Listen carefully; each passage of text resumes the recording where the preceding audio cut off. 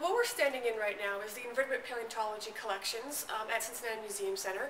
This collection here is about 400 to 500,000 specimens strong.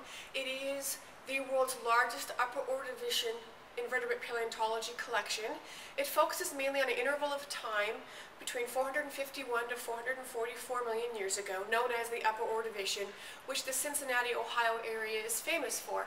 In fact, the rocks in Ohio, Indiana, and Kentucky are world famous because of the number of species that we have here and their preservation. And the trilobites are an excellent example of some of these most amazing fossils. I'm holding in my hand right now a trilobite known as flexicalamine. Many of you may be familiar with this little guy because he's one of the highlights of one of the fossils that most people want to try to collect in the area. He is a trilobite. Trilobites are a class of arthropod that are now extinct.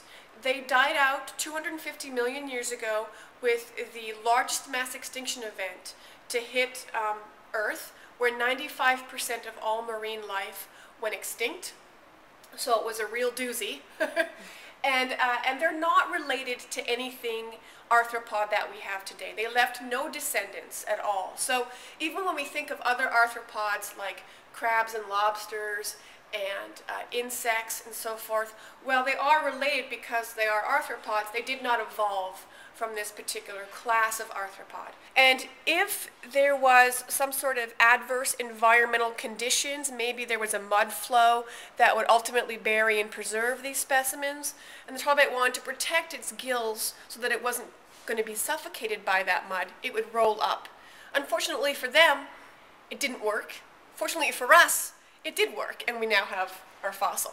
This is an example of a trilobite, or at least it's part of one, called Isotelus, which is the Ohio State fossil, and there is a complete large specimen on display in the Natural History Museum right now. This is only half of him, and he's actually missing the upper part of his head. This would be the eye region right here, so he probably would be about this large. This is an example of one of the largest trilobites that we have. In fact, the largest trilobite on Earth is an Isotelus specimen as well from Canada at about 85 centimeters long. Another arthropod that we're actually fairly famous for around here in the Cincinnati area is a type of organism known as a eurypterid. You may have heard of them as sea scorpions. They are marine scorpions. Today, all scorpions that we have are terrestrial, but these guys lived in the ocean. And the particular specimen that we are famous for is known as Megalograptis ohioensis. Obviously, Ohio being where it's from. This is an appendage off of Megalograptis, the third appendage actually. So you can see that it is an arthropod because it's jointed, which is characteristic of arthropods. They have jointed appendages.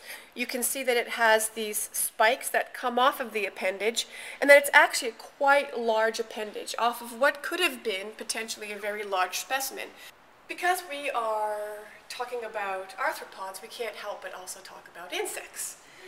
Insects have been around actually for a very long time as a group, as a class. They were some of the first animal life actually on land. There are a variety of ways that insects typically tend to get fossilized. One of the more famous ways that insects get fossilized, and in fact a very important component of the insect fossil record and how we know so much about them, is through amber. This is an example here, can you see that there, of what looks to be like a little fossilized wasp or a bee of some sort. This is the Eocene Green River Formation out of Colorado. It is a deposit of lake sediments that are very, very fine-grained sediments that help to preserve fossils. This here is an example of a fossil wasp from the Green River Formation, and also we have here an example of a fossil cricket. So here we have another example of a beetle from the La Brea tar pits. This is the ventral or undersurface, and you can see a limb coming out there, and you can see the limb with all the little hairs on the limb, and you can see that the exoskeleton is still fairly shiny, almost as if this specimen just died yesterday.